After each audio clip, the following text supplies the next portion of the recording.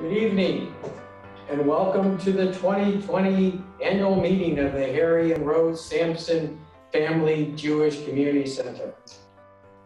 And while this might be a different format, ask yourself, isn't trying something new, taking big swings, what we do at the JCC every year, no matter the circumstance, no matter the obstacles?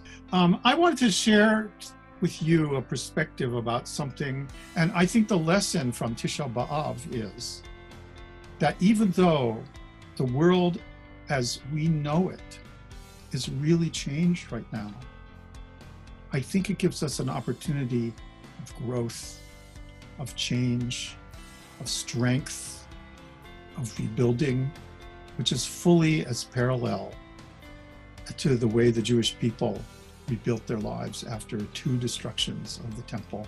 It is my privilege to serve as chair of the nominating committee, where a team of leaders and volunteers work over the course of a year to ensure that the JCC is empowered to succeed for generations to come.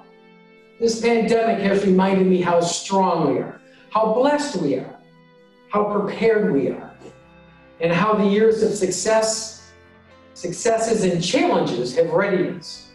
I believe we can be our best selves because of who we are, because of what the world around us needs right now.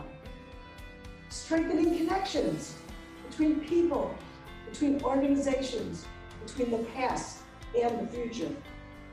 Visualizing new paths for our entire community, but never losing sight of our values, our Judaism, our unique spirit.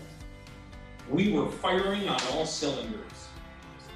And then the seasons, they went round and round. And it was March 15th, 2020. And then, I know you're gonna think I'm gonna say everything changed. Well, what if I told you that so many things didn't change?